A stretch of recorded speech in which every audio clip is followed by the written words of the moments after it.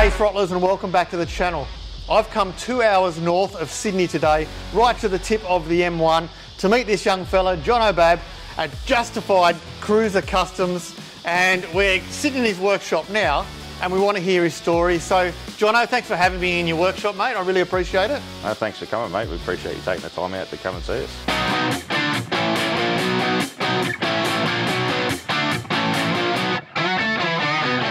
Just to give everyone a bit of a heads up right from the start, the custom work that Jono does is absolutely exceptional, but it's based around the metric bikes rather than the Imperial bikes. So we've got a couple of V-Stars sitting up behind us here, and they're absolutely exceptional. So firstly, let's talk about you, Jono.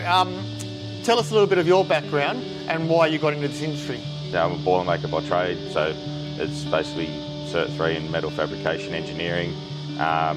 Did 3 years of advanced drawing at TAFE, so that allows me to do 3D drawings and stuff like that for what we use here in the business as well. Background was basically I started my apprenticeship for a small engineering company, and we just basically did mine maintenance.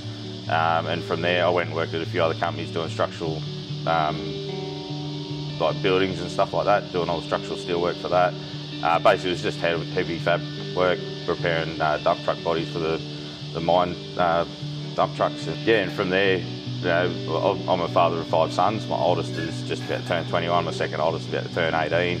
But I've got an 11-year-old and I've got twin 10-year-olds. Yeah, what it ended up being was I just become a stay-at-home dad, look after my 3 younger ones. Angus was starting school, so I was mainly just spending time with the twins. That was supposed to be a girl, by the way. Tried for a girl. After 3 boys, we thought, oh, we'll try for one more, see if we get a girl, and got twin boys. So that was a definite no. Not getting any girls there, but I didn't get my licence until I was about 30. So when I bought this, and then I started looking around, I thought, well, I'm 6'3", I needed parts. You know, I want to move the foot controls forward, and I thought, well, I can make my own, because everything was over in America. And that's sort of where this snowballed from. I thought, well, I'll make my own parts. Put them up on some of the V-Star pages saying, hey, look at me, I made this. And then from there, there's one of the guys actually reached out on the page and said, oh, can you make me a set of them too? And that is where it started from. He got his set, and then he started saying, oh, I got these from Jono. And then it snowballed from there. I made 5 sets, I made 6 sets, and then it's like, oh, okay, I'm getting a bit of money from this, and I'm staying at home. So I started in my own shed, just making bits and pieces. You know, the twins are asleep or whatever. I've got the little baby monitor there sitting on my workbench and doing what I needed to do. And it just created that extra income. But then, you know, we had the time come when it was no longer a hobby, and we spoke to our accountant, and they're like, well, okay, you've got to register as a business, blah, blah. So then we're like, okay, well, we registered as a business. And when we started out, it was actually called Jono's Cruiser Customs and Fabrication. But that's a mouthful in itself. So, you know, we just dropped the fabrication off the end. After a while, people started to recognise what we actually did, and we got that core following. I think we make something like 110 separate parts for just your Jap cruisers altogether, like mainly your V-Stars, Strykers, Yamaha Bolt, XVS 650. You know, they're our main target audience here in Australia, and it all gets made here in-house. Yeah, it's amazing. I think the uniqueness of what you're doing here is that everything's Australian made, and you're supporting all the Australian made companies as well when it comes to buying outside products as well. Yeah, that's right. We get all our jets from a company in Queensland called Mikuni Oz. They're the importer for Mikuni in Australia. They're the only importer, so we buy directly from them. You know, Burley bars. Someone comes in and says, I want a set of bars put on my bike. We only sell Burley bars. We only want the best. That's what we aim for, is that top tier. You know, we want the quality associated with our name. Unifielder, they're at Gosford. You know, same thing. Yeah, you pay a little bit for Australian-made products, but they make a fantastic filter. You know, and some of their filters, they've told us, the reports of some of them lasting up to 500,000 Ks. Wow. So that's huge for a motorcycle. You try and find a bike that's done 500,000 Ks. There's not many of them out there. No. But you know, they say you do your regular servicing. I tell everyone, like, to wash their filters, you don't need to go to Super Cheap or Repco or anything like that to buy a filter kit. You wash them out with Metho. Yep. And then you do have to use Unifilter's oil, but it's cheap as chips, and you can get it here easy. All right, so what I'm seeing here is a lot of V-Stars. So tell me why is it V-Stars that you really lean towards to do your customised work?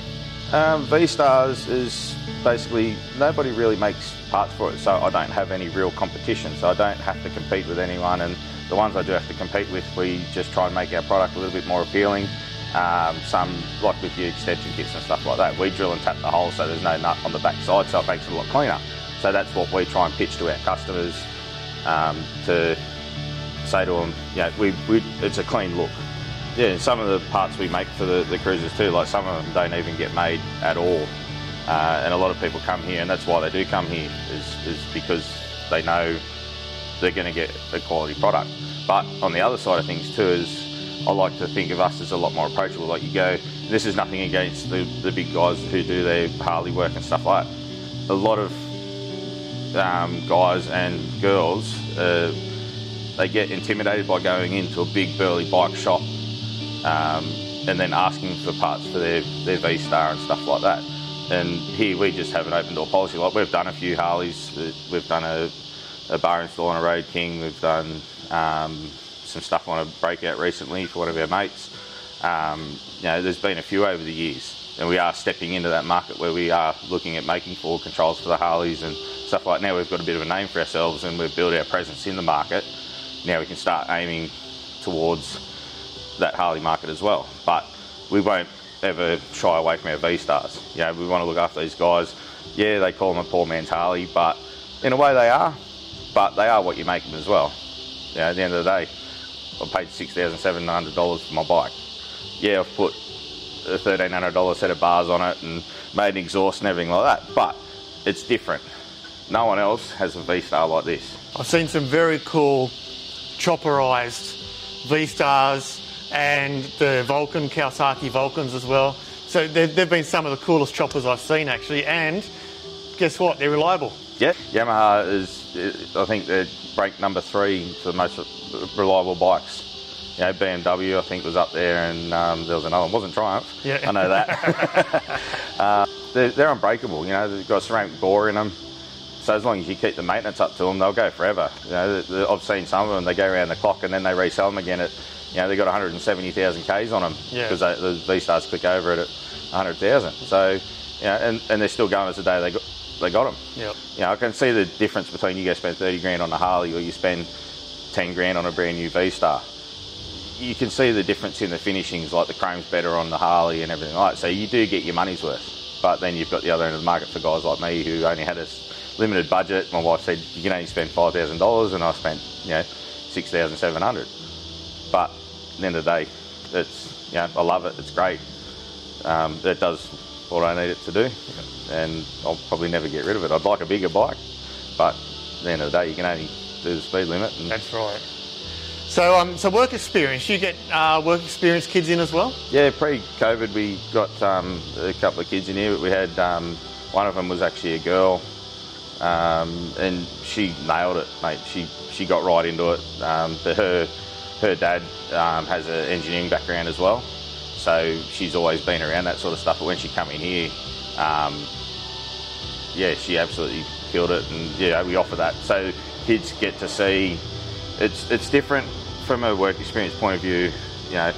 If you go to a normal engineering workshop where you're making like all your structural steelwork and stuff like that, it gets pretty boring. But here, you get to make it's art, and that's what that's what I want to give back to the schools, and not just pigeonhole everyone saying, oh, you're going to be a boilermaker, you're going to be a carpenter, you're going to do this, you're going to do that.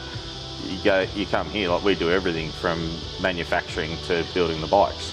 So you get that whole range, and we even, we design a lot of our own tail tidies and stuff like that, and that's the things I get the kids involved in because they're easy to make with the machinery that we have, and we've got all the gear here to do it, and they really enjoy their time here because it's not just, sit in the corner and grind that for 8 hours and then I'll come and see you later sort of thing, or you sit there watching someone doing paperwork. And that's probably the other beauty of me being the owner and the operator, is I've got that time to spend with them, so they get to see the whole business in a week, what happens from right up the top of doing emails and chasing products all the way down to sweeping the floor and maintaining machinery and everything like that. Nice. Well, let's have a closer look at your customised V-Star 1100. All right, so at the front there, we'll start with the headlight from Moto Lights Australia that we've put in there. 10-year warranty, great bit of kit. Now, onto the burley bars, 2.5-inch, 16-inch high balls. What we've done with them is we've converted it over to Harley hand controls, which allowed us to design our own electronic throttle. Now, by doing that, it's allowed us to run everything internally and hide everything, so you get that super clean look. We've also converted over to hydraulic clutch. And on the tank there, we've had our own custom-made tank bib, same as our seats. Our seats are actually Mustang seats, but we sent them to CDY motor trimming out at Gresford, which is local to us, and he retrimmed them to our design there with the blue stitching. He also put our old logo, which we used to be Jono's Cruiser Customs, in there. Yeah, our custom-made exhaust. We make all our own stainless steel exhausts in-house. It's all TIG welded together. We TIG weld all the mandrel bends in, blend all the welds out, and then we get them ceramic coated. These ones are ceramic coated in, it's called ceramichrome. So it's got an aluminium component in it, so you can keep polishing these guys. The more you polish them, the better they look. It knocks a lot of the heat out of the pipes too. We used to do a polished stainless, but you know, I've got burns on my legs from them. They just get super hot.